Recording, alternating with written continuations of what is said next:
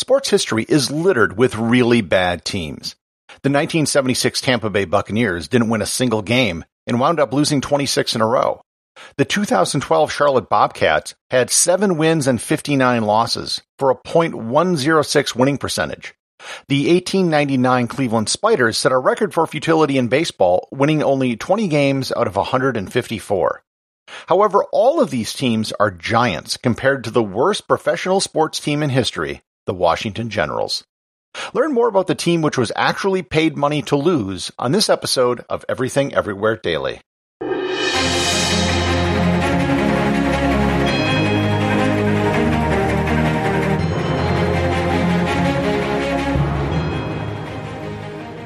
This episode is brought to you by the Travel Photography Academy. Have you ever been on a trip and wondered why your photos don't turn out like the images you see in travel magazines?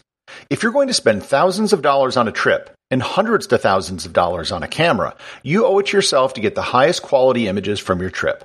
That's why I created the Travel Photography Academy. I set out to travel around the world in 2007 with an expensive camera, and I had no idea how to use it. As I traveled around the world, I taught myself the art of travel photography, eventually mastering it to a point where I was named Travel Photographer of the Year 3 times in North America. The Travel Photography Academy is an online course that teaches you everything you need to know to master your camera and to take better photos on your next trip. To improve your photography and to get better images on your next trip, visit travelphotographyacademy.com or click in the link in the show notes.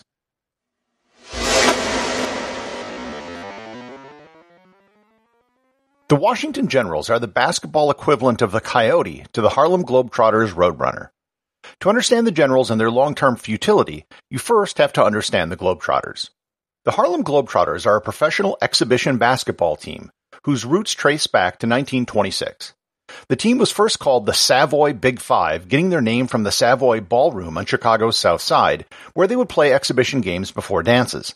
A team consisting of entirely black players was something unique at the time and became the team's signature. In 1928, the team split in a dispute over money, and a contingent led by Tommy Brookins formed a team called the Globe Trotters, 2 words. It was at this point in time the team met up with a man who would shape their future for years to come, Abe Saperstein. He became the manager and promoter for the team, and also changed the team name to the Harlem Globetrotters. It should be noted that the team wasn't from Harlem. They used the word Harlem because it was the center of African American culture at the time with the Harlem Renaissance. In fact, the team never even played in Harlem until 1968, 40 years after they were founded. The Globetrotter part of the name was just added to make the team sound more worldly. The early team was anything but worldly, as they only toured around Illinois and Iowa in 1929.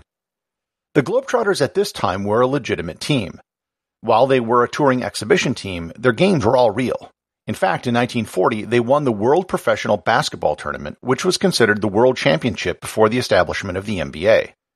Throughout the 1940s, the Globetrotters would regularly beat the best white basketball teams in exhibition games. Because the color barrier had not been broken in basketball, and the Globetrotters couldn't join any of the professional leagues, they basically had a monopoly on the best black players in the country. There was a famous 1948 game against the Minneapolis Lakers, now the Los Angeles Lakers, which took place in Chicago, where the Globetrotters beat the world champs on a last-second shot. With the creation of the NBA and the breaking of basketball's color barrier, several of their best players left to play for the NBA, and the Globetrotters began adding comedy elements to their performance. The addition of comedy is attributed to Reese Goose Tatum, who developed many of the comic routines which the team still uses today. It was in 1952 that the Washington Generals entered the picture. As the Globetrotters became more about entertainment, it was more difficult to put on such a performance with a different team every night. Having a single opponent they could face would make everything much easier. Abe Saperstein asked his friend and professional basketball player Red Klotz to put together a team that could play the Globetrotters on a regular basis. Klotz was, and still is, the shortest person in NBA history at 5'7" ever to have won an NBA championship, and the 4th shortest person ever to have played a game in the NBA. The team was named in honor of the new U.S. President, General Dwight Eisenhower, who was the Supreme Allied Commander during World War II. However, they weren't necessarily expected to win. They lost, and lost, and lost, and lost. People didn't buy tickets to see the Generals. They bought tickets to see the Globetrotters. For a brief period of time in 1971 and 1972, the Generals used other names for the team just to give the illusion of variety. Other names included the New Jersey Reds, the Boston Shamrocks, the Baltimore Rockets, and the Atlantic City Seagulls. Red Klotz played with the team as a point guard until he was 68 years old. Here is where I should note that the Washington Generals were a totally separate team from the Globetrotters. They were owned by different people and different companies. At several times throughout his career, Klotz said in an interview that the Generals actually tried to win every game, which makes their record all the more sad if true. In 2015, the Globetrotters were under new management and they decided to bring their opposition in-house.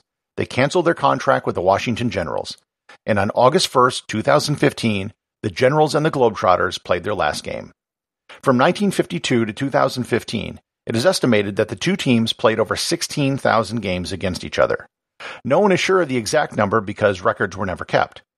During that time, it's estimated that the Washington Generals won exactly 3 games.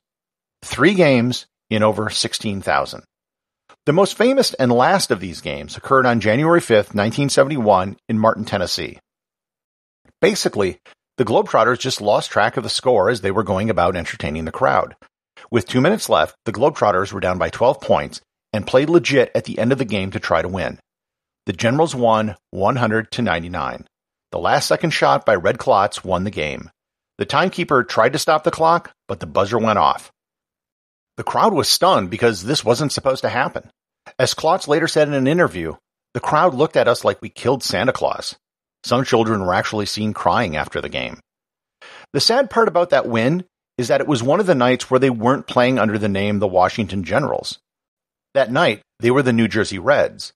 If you want to find a win where the Generals actually played as the Generals, you'd have to go back to 1958. Red Klotz passed away in 2014 at the age of 93, and the Globetrotters eventually purchased the Generals in 2017 and revived the team name. With the team's reintroduction, they entered a legitimate 5-on-5 tournament run by ESPN, but kept the losing streak alive by losing in the first round. Executive producer of Everything Everywhere Daily is James Makkyla. I would also like to thank everyone who's been leaving comments over on Apple Podcasts and Google Podcasts because the reviews really help. And I'd like to take the time to actually read some of them to you. So if you leave a review over there, I will be able to read it on the show. Yahoo 15 left a review. This podcast is short, 9 to 12 minutes and daily. While I love listening to it, I would suggest that the host might want to make it a weekday podcast. I can't imagine going 365 days a year. If he ever gets to travel or gets ill or whatever, this one could back up real fast. I would, however, recommend it highly along with This Week in Travel, which is also hosted by Gary occasionally. This Week in Travel, not Every Week in Travel. Even through the pandemic, both of these are worth the cost of admission, $0. Thanks, Yahoo 15, and thanks all of you who are supporting the podcast over on patreon.com/everythingeverywhere.